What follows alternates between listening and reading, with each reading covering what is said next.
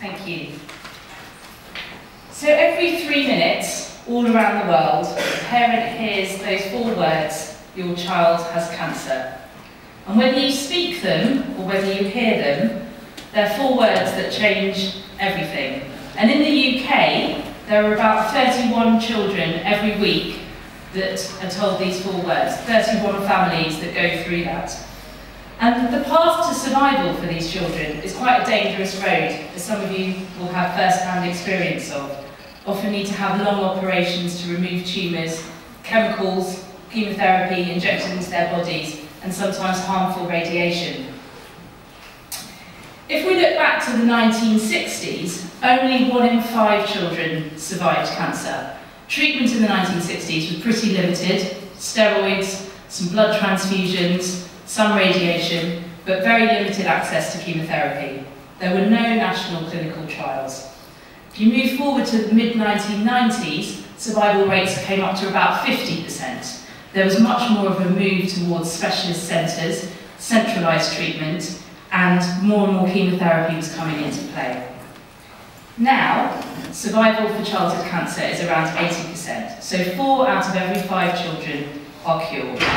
But for those that do survive, 2 out of 3 of them will suffer some really serious long-term effects. These can include heart problems, infertility, and sadly secondary cancers as well.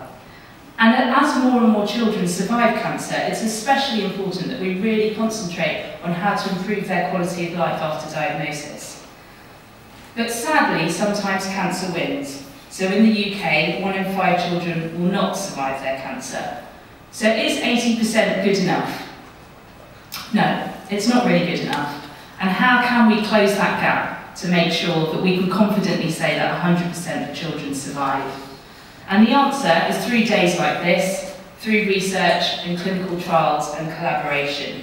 We know that research can close that gap because research has actually contributed to that increase from 20% to 80% as we stand today. And that is really good news. But actually we want great news. We want to have great news where we can say we can cure 100% of children, because every child that loses their life to cancer is 1 too many.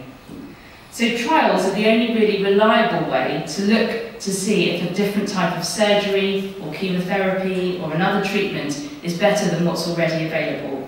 And we need to really improve so that we can develop treatments that actually target not only the cancer cells and not poison the rest of the body. We need to find treatment that is specific for each child, not a one-size-fits-all.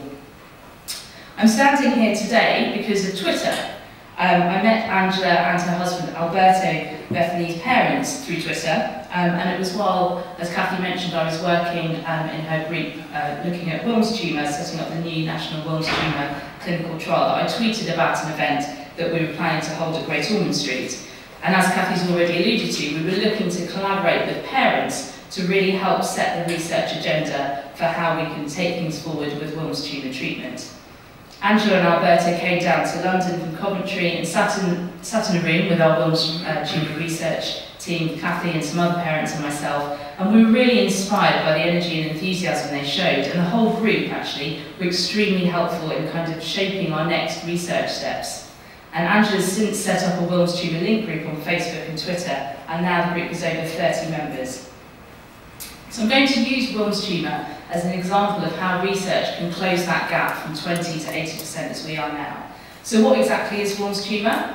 Put simply, it's a cancer of the kidneys, which is the organ in the body that cleans the blood and produces urine. It usually affects children under the age of 5, and we have about 70 children each year in the UK being diagnosed with Wilms tumour.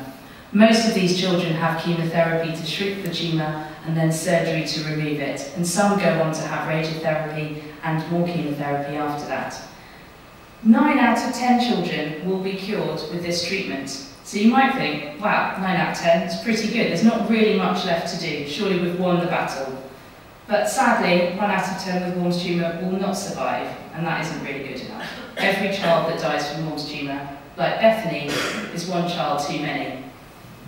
We've come a long way since the 1960s when only a small number of children survived cancer, and through research and clinical trials we can try and find the best way of treating a disease, and that's how survival is where we are today.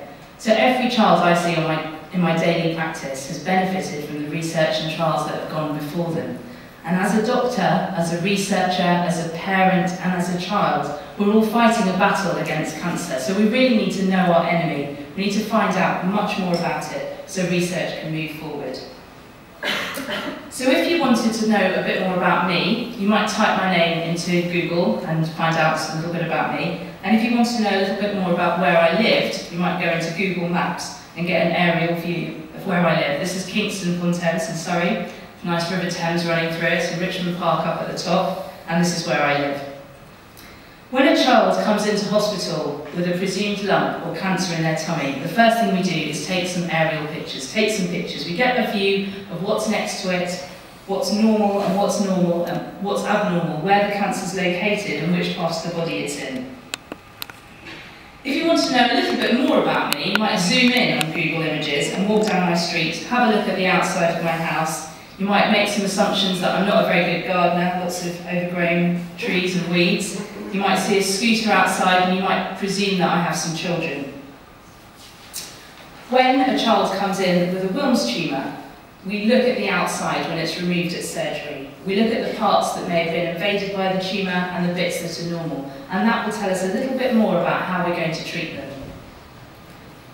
If you really want to know a bit more about me, you might come into my kitchen and have a look at my fridge door. You might see some party invitations, some photos. Again, you might make further assumptions that I probably have children, and I'm not very good at being tidy. Similarly, with a tumour, we go inside and look at slices of it underneath the microscope, and that gives us much more information. We learn about what types of cells are in the tumour and which treatment we should give a child is based on this. But if you wanted to know even more about me, you might go inside my fridge. You might find some out-of-date yogurts, some milk that's running pretty low, and maybe some chocolate sauce as well. And when we go below the surface of the tumour cells, at a molecular level, we can learn a lot more detail about tumour genetics and their behaviour. And to finish things off, you might look at my recycling box. You might make some assumptions that we drink a lot of coffee, a couple of bottles of wine in there, and lots of packets of fish fingers.